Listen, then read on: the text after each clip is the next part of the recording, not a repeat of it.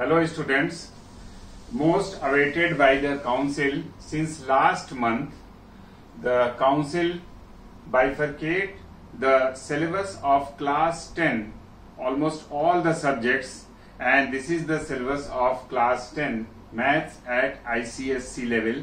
Okay, council bifurcate this syllabus into two parts. Now the exam will be in two semesters, first semester and second semester. First semester will be of 40 marks and this will be MCQ type. Second semester will be of 40 marks and that will be subjective type. Council divided the entire syllabus into two parts. Here this is first unit, commercial mathematics.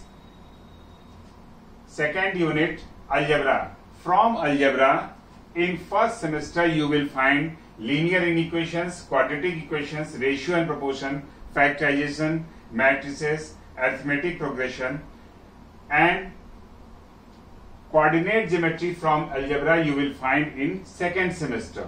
From geometry, similarity you will find in first semester and circle you will find in second semester.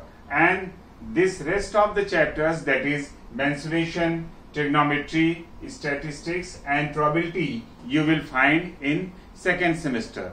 But once you are going through with the syllabus, you should keep in your mind the reduced syllabus, which I already uploaded the video on this reduced syllabus.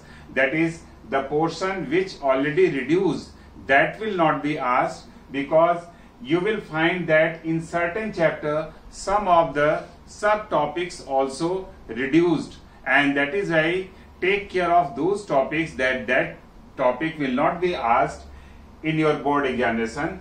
One more thing, that is MCQ type question paper will be held in November or December, and you will find the question paper from the council. That council will organize this exam as well as the exam of semester 2 also.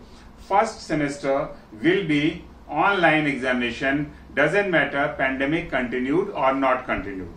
But second semester will be whether offline or online as the condition may be. Okay, but both the question paper you will find from the council. And this is all about your bifurcated syllabus. Please subscribe the channel. Thank you.